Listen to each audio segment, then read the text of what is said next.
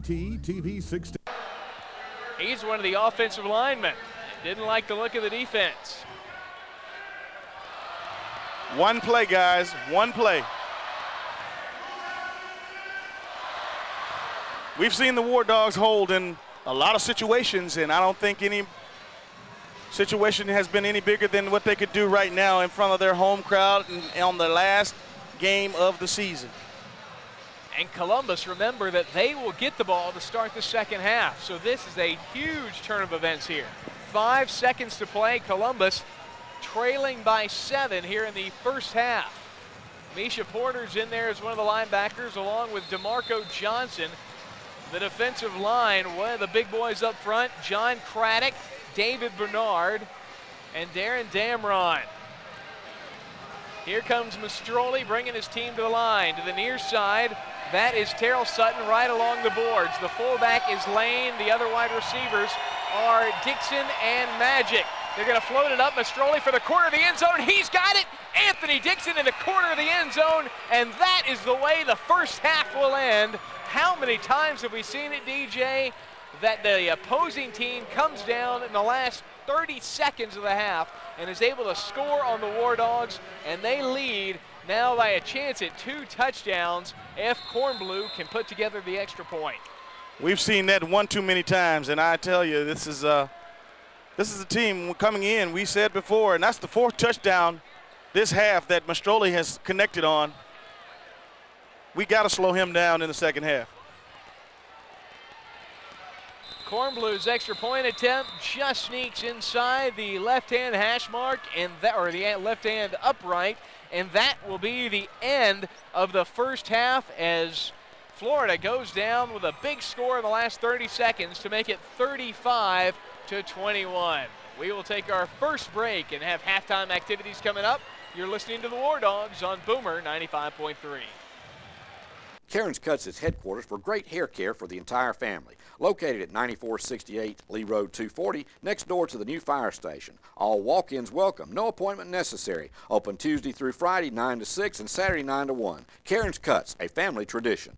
Goo Goo Car Wash, your one-stop shop for all your car care needs. Start with a gasoline fill-up with quality Coastal gasoline products. Next, pull in for a 10-minute oil change and 10-point vehicle inspection. Goo Goo features quality Pennzoil products. And don't forget to pamper your car with a discounted all-cloth car wash with a purchase of an oil change. Goo Goo Car Wash is fast, car-friendly, and conveniently located at 3101 Mercury Drive. With over 25 years of satisfied customers. Let the Goo Goo Car Wash Goo Goo you.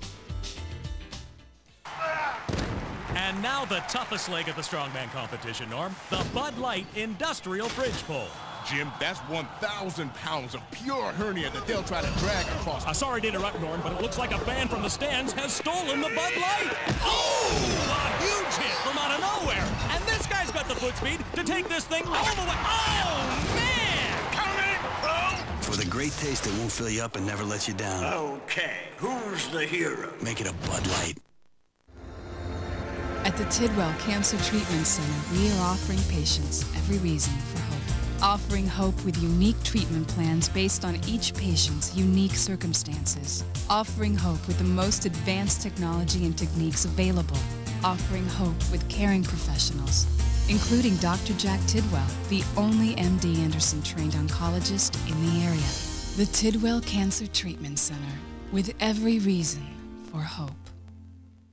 Open 6:30 a.m. till 8 p.m. Monday through Saturday and Sunday 8 a.m. till 2 p.m. Ruth Ann's Family Restaurant has served up delicious home-cooked breakfast, lunch, and dinner to locals and national celebrities since 1955. All your favorite foods prepared fresh daily. Ruth Ann's Family Restaurant. Well, it's halftime here at the Columbus Civic Center. Columbus trailing Florida by a couple of scores, Justin Kazana and DJ Jones. And DJ, it's been the story of the year, Columbus giving up a touchdown late in the waning seconds of the first half. It has been, but Columbus has to step up or really make something happen in the second half. I know that Coach Forcade and his staff were going to really try to instill that into the troops in the locker room, but they have to come out with a lot more spirit and a lot more passion in the second half. A lot of big plays by the quarterback for Columbus, Sherrod Poteet, really carrying this team in the first half, along with a lot of help from Terrence Samuel. He has carried the team, but we have to stop Mastroli. 5 touchdowns in the first half. That's huge, and we got to put a stop on him some kind of way. We will see how Columbus can handle the final 30 minutes of the season. It's Columbus in Florida when we come back. Phoenix Food Service has a complete line of frozen vegetables and the best selection of meats, including pork chops, spare ribs, smoked sausage, beef, Angus, and special cut meats. Open Monday through Friday, 8 a.m. to 6 p.m. and Saturday, 8 a.m. to 5 p.m. Phoenix Food Service. Dreaming of new ideas to make your home more beautiful and unique? A water pond, waterfall, rock fireplace, landscaping with extraordinary gardens? Dirty Work specializes in all you'll need. We have the largest inventory in the area of natural stones and rocks, along with sands, mulches, and gravels. From buckets to truckloads, Dirty Works delivers to homeowners, landscapers, builders, and developers. See Jerry or Miss Faye, the Rock Lady, 5200 Hamilton Road, Columbus. Ooh, you're a naughty little boy, aren't you? Keep it up, and I'm gonna give you a spanking. I'll teach you the meaning of respect. You're not getting any of my Bud Light. Do you hear me? No kisses for you. Not till you learn to obey me. Now, get down on all fours. For the great taste that won't fill you up and never let you down, make it a Bud Light. Since 1977, Energy Savers has provided top-notch maintenance and quality installations. But don't take our word for it. Listen to our customers. We appreciated your swift and conscientious response. They took meticulous care with our home. I was impressed by your technicians' knowledge and strong work ethic. We love our new energy-saving carrier and the same as cash financing. See for yourself. Get a carrier now and make no payments until next year at Energy Savers. Scott and James Dickerson. So Brandon Kornblue will kick things off. The big lead-footed kicker out of the University of Michigan has been deadly today. He's connected on 5 straight extra points. And he's also done a good job on kickoffs, affecting those return yards. Here's a low line drive taken by Washington. Will bring it up to the 5, 10, looking for the 15, scampering around 17-yard line before getting his block knocked off by Anthony Dixon. Dixon came in with a big, looked like a forearm shiver straight to the mouth of Desmond Washington, but hey, at least that was a return. Columbus goes from 1 total return yard to 17. Columbus will start first down and 10 from the 16-yard line. Poteet will come out. New formation, new wide receivers. Go Kanishi is out there along with Terrence Samuel and Reggie Jones. Kanishi played 1 play in the first half. Of course, he is the Japanese-born receiver wearing number 34, playing in his very first game. Jones the man in motion. Poteet, pump fake. Plenty of time. Now he's rolling out to the far side. Running for his life up to the 15. Gets his neck jerked on up to the 20.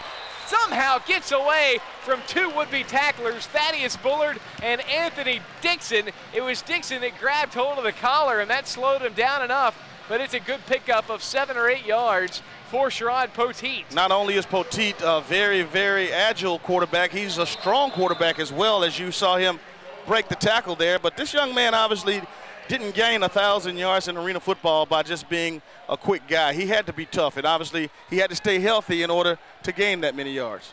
There is Go Kanishi, the man who's been with Columbus all year long, been a practice player, now getting his chance to shine. Trips to the near side. Poteet's got it. Now Kanishi got it for the first down play as Poteet finds him on a 6-yard gain. And the big man from Japan is able to put his stats on the board for the Columbus Wardogs. Go Kanishi has just made history, of course, being the first Columbus Wardog player, that Japanese player that is, of course, and I know that all the folks back over at home where he's from we're going to be excited to hear that he actually got an opportunity to dress out and play and catch a football in an AF2 game. Of course, this game being carried live all over Tokyo. Oh, that's not true.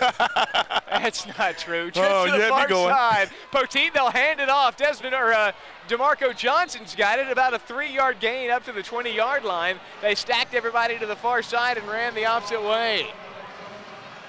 You know, if his name was Hideki Matsui or Hideo Nomo, yeah, it'd be live. And they'd be in a lot of pain because they're baseball players. But you got to admire the young man. He has been here all year long. And, talk about a young man, Go Kanishi, who is married. He works for IBM. His company has taken some time, of course, to let him come over and pursue a dream. And he has given us you know, even more than what we imagine. He's at practice every day, very prompt, and just not a problem at all.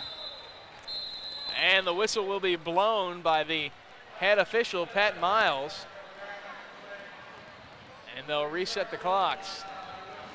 12.5 minutes remaining here in the third quarter. Columbus trailing by 14. They'd love to cut into that on this drive. 2nd down and 7 from the 20-yard line of Florida. Trips to the far side for Poteet. That's Poteet's right. 5-step drop with time. Looking, firing over the middle. Almost intercepted, check that, by Anthony Dixon, and a late flag coming down as Reggie Jones was ridden into the boards by Terrell Sutton. But Anthony Dixon stuck out that big left hand and about picked off the second pass of the game. I'm glad that he didn't pull that one down because, boy, we would be in trouble here if they were able to stop this drive. This penalty most likely holding or pass interference against Sutton. That's the way Reggie Jones is pointing.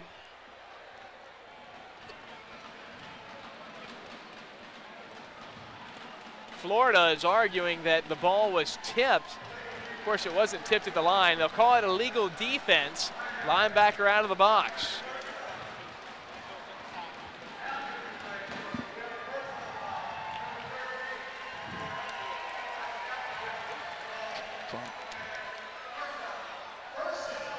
So 12-14, clock stopped here in the second quarter.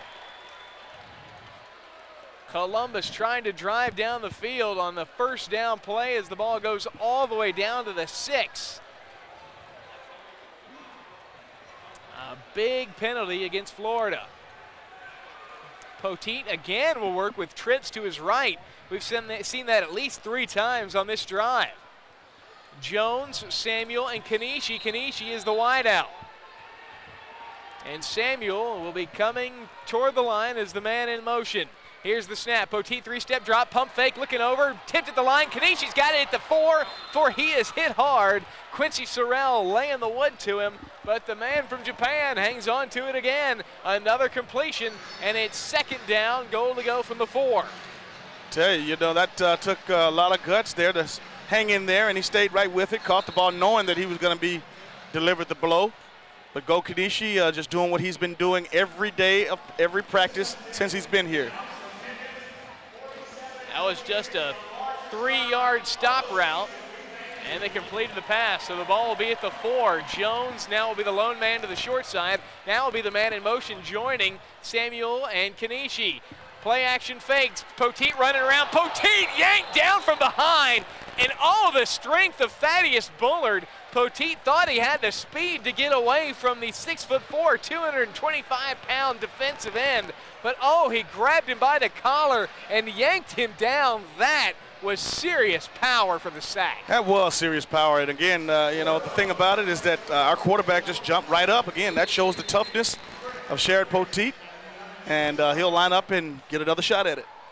But Columbus loses 7 yards on the play, as that is the 24th sack of the year for the Florida Firecats. 7th best in arena football. Now it's 3rd down and goal from the 12. Samuel is the man in motion, working over to the trip side. Offsides is Florida. They will continue the play. Poteet's looking to the end zone. Poteet's got his man. Terrence Samuel in the end zone. Touchdown, Columbus. That's that name again, Terrence Samuels, number 17.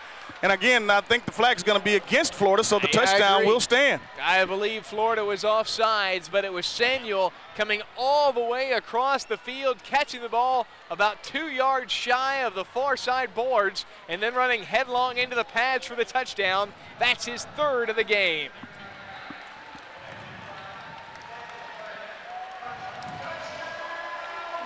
So Terrence Samuel gets the score, and Ty Dollinger will try and make it a 7-point affair.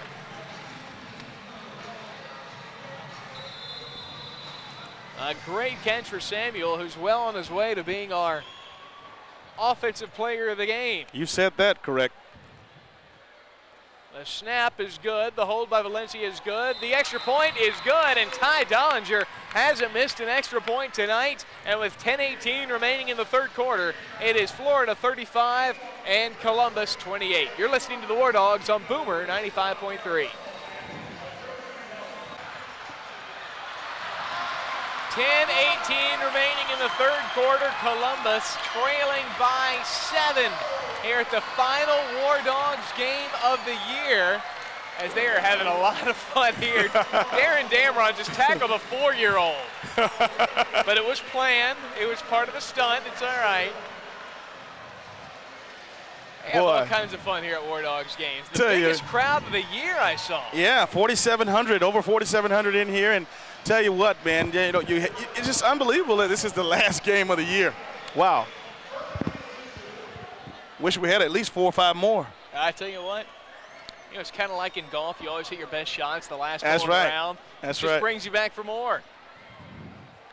So Columbus set to kick off with Ty Dollinger kicking from right to left. The kick is high. Will be taken off the nets, off the bottom of the net by, I believe, Magic Benton right along his own board. It was knocked off the iron, and now Magic Benton's got room at the 15, the 20, the 25, up to the 20, flag down as he's headed down, fumble now at the 5-yard line.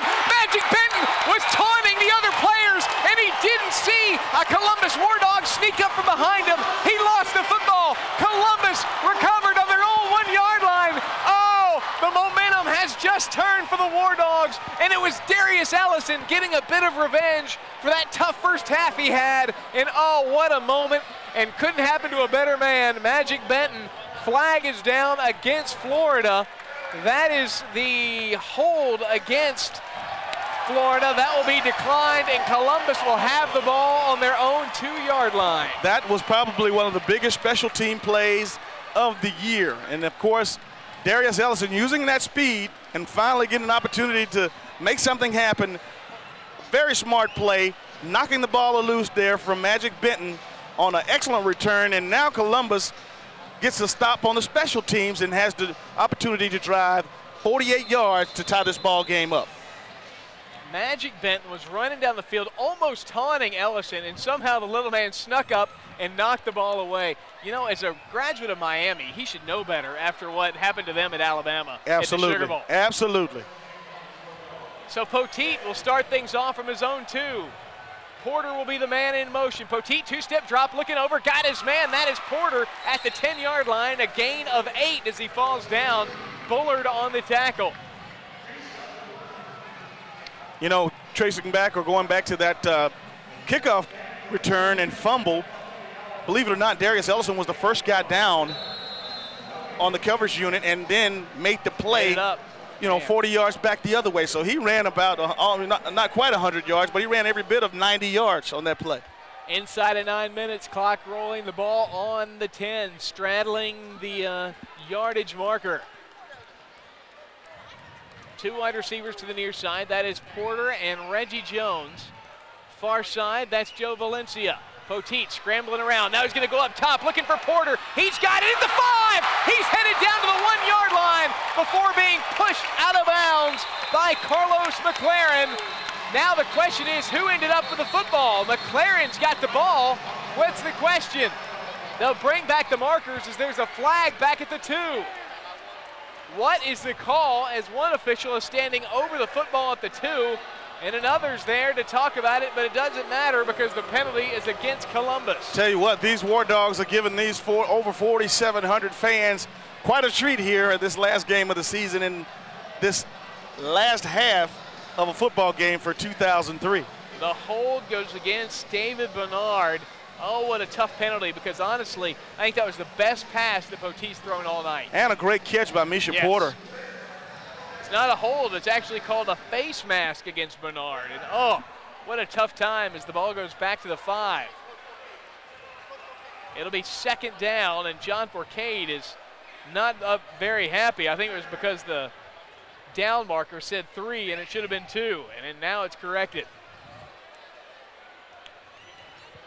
So instead of Columbus having the ball on the 1 of Florida, they got the ball on their own 5.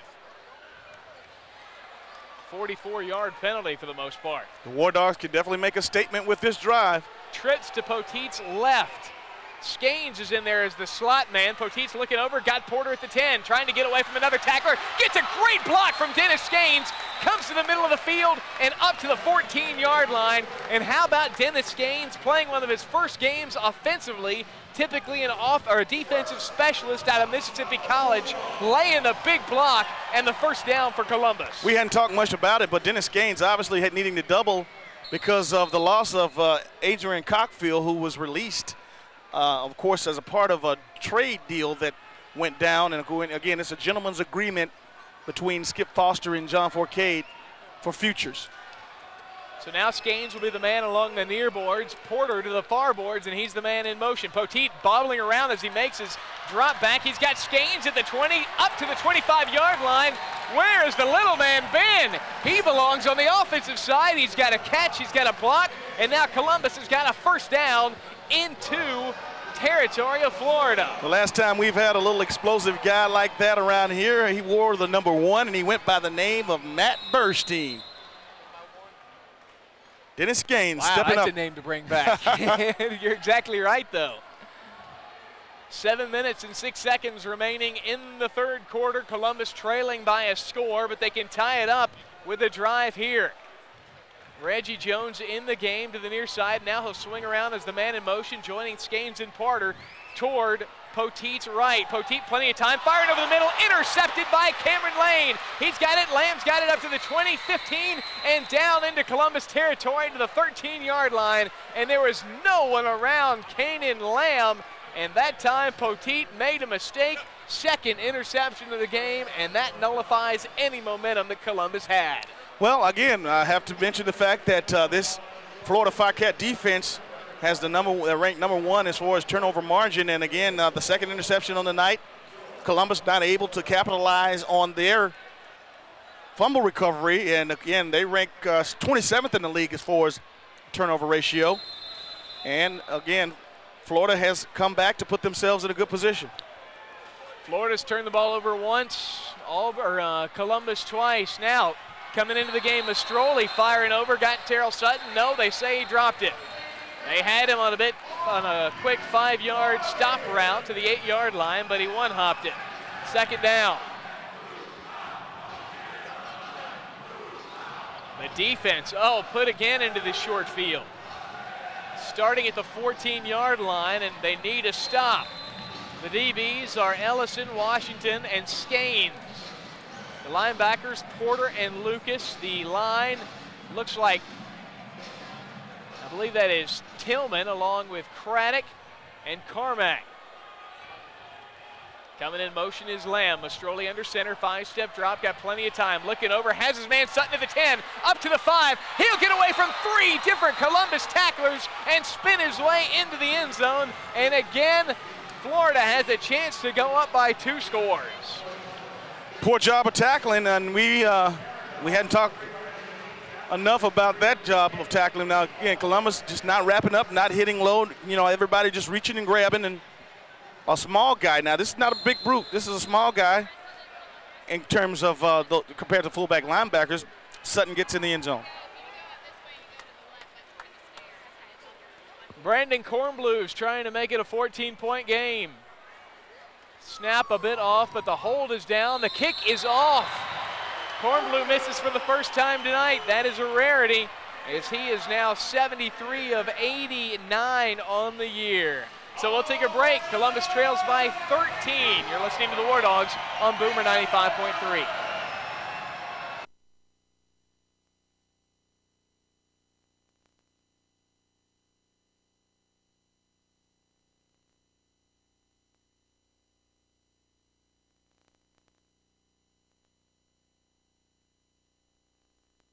You know what? You don't just continue to kick the ball right down the middle every time, perfectly between the uprights, and not give this team an opportunity to score.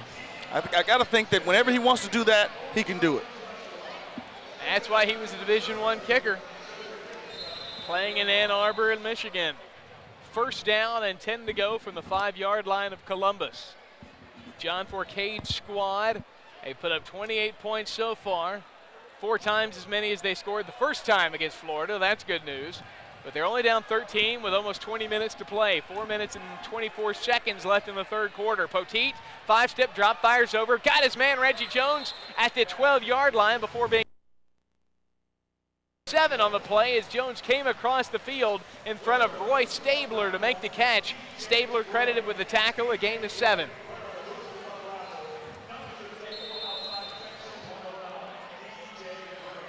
This Columbus Wardog offense, obviously, just like the defense had to make a stand, this offense needs to get points on the board now. They can't afford not to score a touchdown this drive. Samuels to the near side. Jones is the man in motion right next to him. Scaines to the far side. Poteet, 5-step drop, running for his life. Jumps up in the air and floats it into the seats. Nice catch by a fan before it went into the bench. But Poteet was running for his life from the get-go that time. Tell you what, Sherrod Poteet can take a play that looks like nothing and make it look like, that play was just a, incomplete pass, but he was all over the place, running around, jumping up and down, and lopped it up into the third or fourth deck, or third or fourth row.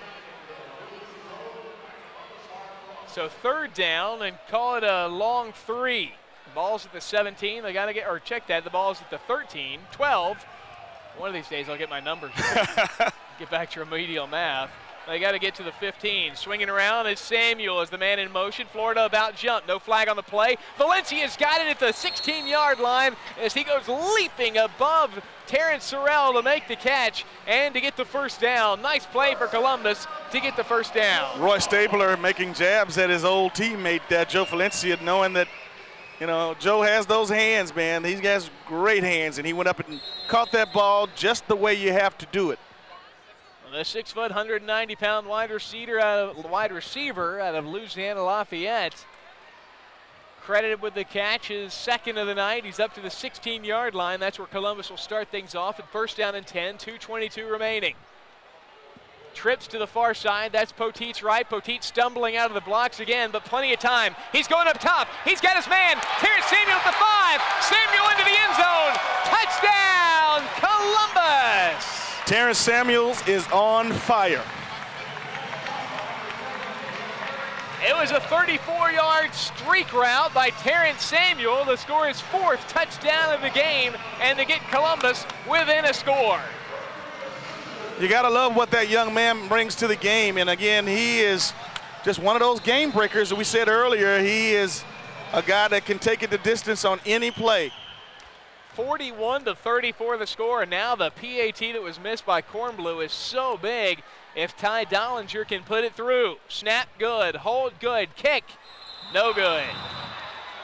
So all of a sudden, Dollinger and Kornblue have gone cold. Back-to-back missed PATs, and again, the score will stay at a 7-point game. With 1:28 remaining in the third quarter, it is Columbus trailing by 7. You're listening to the Wardogs on Boomer 95.3.